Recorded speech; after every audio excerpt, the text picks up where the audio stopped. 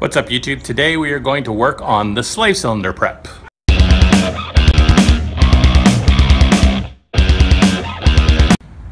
Alright, I bought a new slave cylinder and I have an 1/8 inch roll pin punch. I have the Willwood clutch master cylinder lines. I have the feed line and the quick bleed line. The feed line goes on the bottom where the roll pin needs to be punched out, and the bleed goes on the top.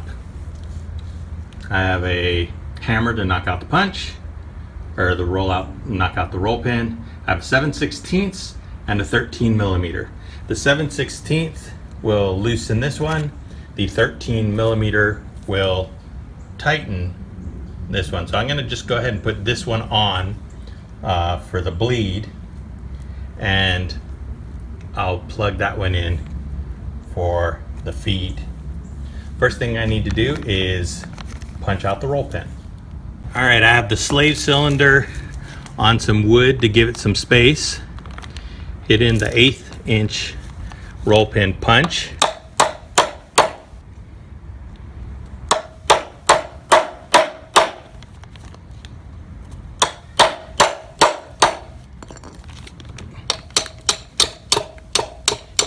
Get knocked right out.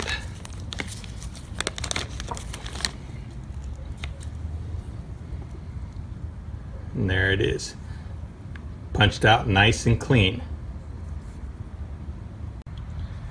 All right, with the roll pin punched out, you just pull this out, and there is a rubber gasket in here. We need to get that out.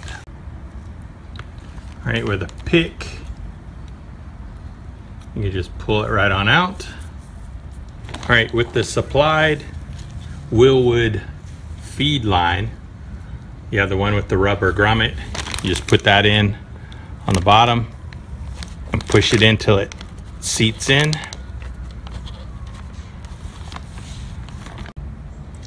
All right, took a second try to get it on in there, but it took 2 tries to get on in there. But you want to make sure you get the roll pin just back flush. Just give a tug on the housing to make sure it's in there. If it's not, it will come sliding right out. That's what happened the first time. We got that pin. Now let's move on to the bleed. Now, taking the bleed off should not require a lot of pressure. Shouldn't be on so tight. But I got my 7/16 or 11mm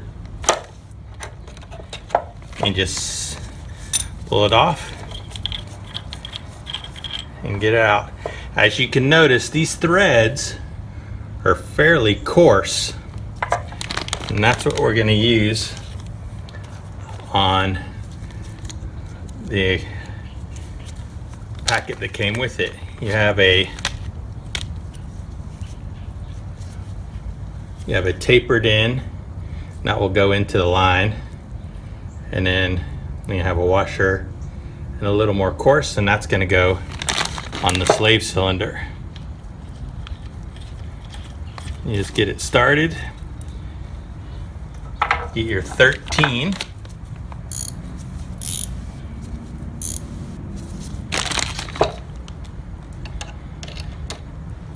Get it on there and just get it snug. You don't need it too tight. And that's it. You can get a little bit, there we go, a little bit tighter. When you're ready, you can put on the bleed line. I'm gonna wait until I'm ready to put the slave cylinder into the trans. I'm not quite there yet. Speaking of the trans, well, let's get some of the ears cut off. All right, in order to prep the trans, of course I'm going to change the slave cylinder. I'm going to clean all this up, but I'm going to do that when the engine is a little bit ready. I need to trim these two ears off. So I need to take this ventilation valve or whatever it is off so I can wheel those. And one more over on this side. And of course you don't want anything on the top. So let's get to cutting those.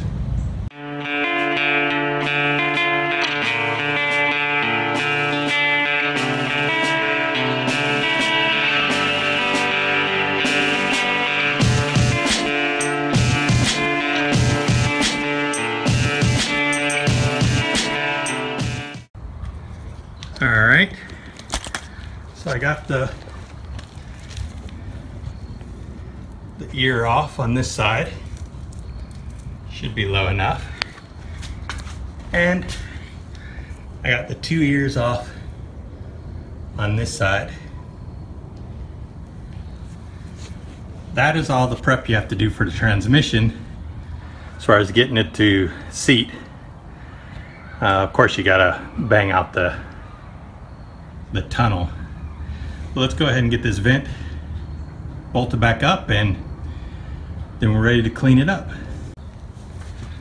All right, with all the research that I've done with the T56, they were all saying get the GTO, get the GTO, the shifter's in the right spot, but it is not in the right spot. On the Camaro, the normal Camaro one, it sits in this area, and it's a little bit too far forward on the 240. And then the hole goes back, and this one sits the GTO a little bit too far back. So the solution is I got a MGW Camaro short shifter, which has a little gold piece that will actually push it back to where it's perfectly in the center. The one thing I do have to do though is, because this is a GTO, it has the bushing inside that holds the shifter. On the GTO it's a little bit longer, so I had to buy the little bit shorter one for the Camaro, and I'll get all that done when it comes in. I'm still waiting for that. But that will allow you for saving some time and getting the shifter right in there. You can try to do your own and custom one, but you know, the MGW one was 200 bucks. It was not so expensive. The little cap in thing inside the transmission was like 50 bucks from the gearbox.com or .org, something like that. And it has a roll pin, so we'll use the roll pin punch like we did prepping the slave cylinder, and then we'll put the new one in there, and we'll leave the shifter off. We'll just cover it up when we go to put it in. So other than that, we got to get all this cleaned up. This is pretty all gunked up, and once we get all this cleaned up, we'll be able to we'll be ready for it to go back on the engine.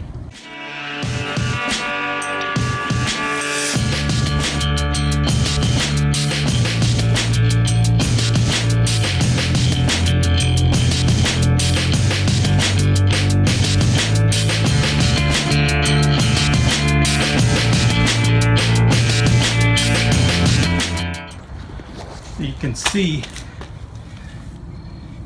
you can kind of see, it's kind of dark. It's actually getting a good bit cleaner. 3 days later. All right, we're gonna finish up on the transmission prep, and we need to probably finish cleaning this up a little bit inside the bell housing, change the slave cylinder to the one that we prepped with the Sikky feed lines and the quick bleeder. We have a new slave cylinder, so we just need to take this one off, and that is a couple 10 millimeter bolts.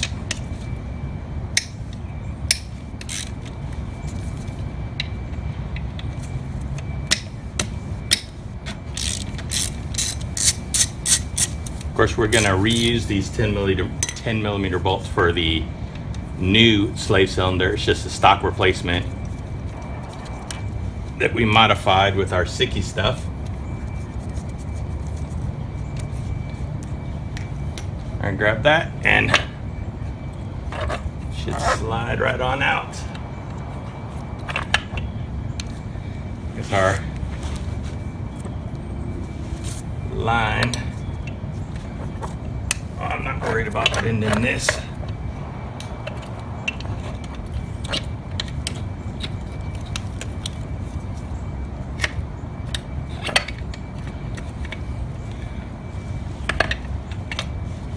There we go. Well, that's the old one. It probably still, you know, had some life to it, but I mean, seriously, why bother? You're already in here. You got everything taken apart. You already have to put, you know, you already have to change the stuff on here already, so just put new stuff on there. All right, so our feed line goes through the bottom.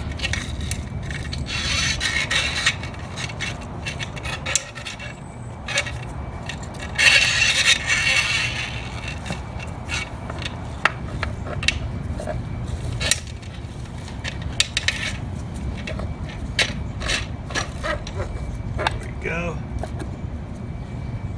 And then our bleed, we're just going to stick through the top.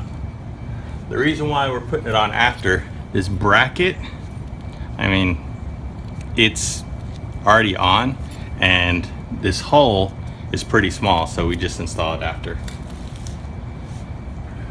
All right, so line up your slave cylinder, put the 10 millimeters back in. And I'm not sure if these need to be torqued down. I mean, I'm sure they need to be torqued down to something, but I'm just doing it a little bit tight, probably around, I think around 18 foot-pounds.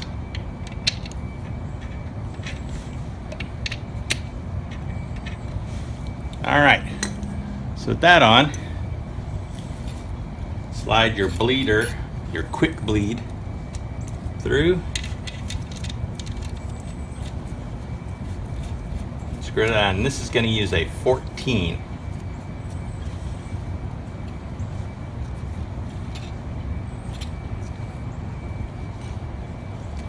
And you just need to get this snug. You don't want to strip it out.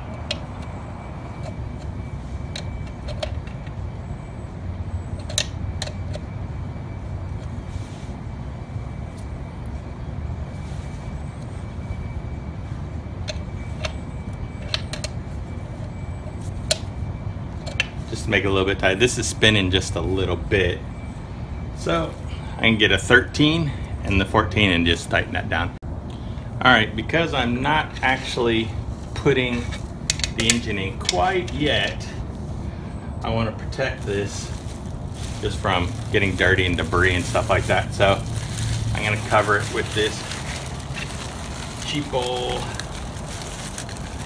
garbage bag. And this will be good. I plan on putting the engine in maybe, I don't know, tomorrow or next weekend, depending on when I could get some free time. I gotta see if I can finish prepping. All right, now let's go to the shifter.